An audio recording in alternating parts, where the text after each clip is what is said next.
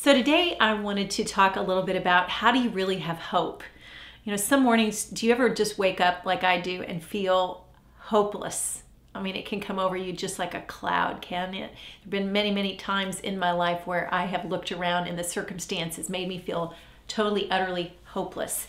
I was reading a verse this morning in Romans where it talks about hope that is based on what's seen is not hope at all. But if we hope for what we don't have, then we wait for it patiently.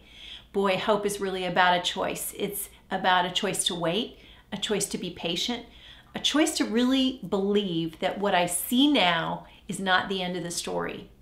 We're going through a really tough time in our family. Many of you have been following our journey about our son Jordan, who's fighting cancer. And many days we wake up and that cloud is just hanging there. But all of us together are fighting and believing that Jordan's going to come through, that he's going to conquer. He did it before, he's going to do it this time. And we're choosing to be a family of hope. We don't necessarily see signs every single day, but we choose every single day to rejoice, to be glad that he's alive, that he's well now, that he's going to be even more well. And all of us, we just text each other, we find verses, we find songs, and we keep each other encouraged.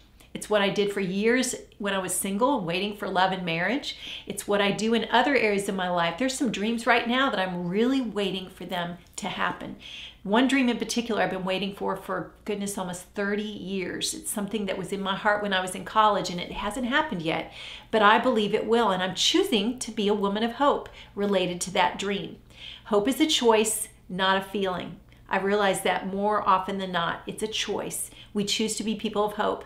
And I've just decided I'm going to go out hoping, go out dreaming. I'm not going to give up. In the face of hopelessness, there's a bigger story being written. And I may not see the end of the story yet, but I can choose to prevail and to be a woman of hope. And so can you. So I don't know if that relates or resonates, but I hear from a lot of people and we meet a lot of people. It seems like there are many, many junctures in life that are hopeless.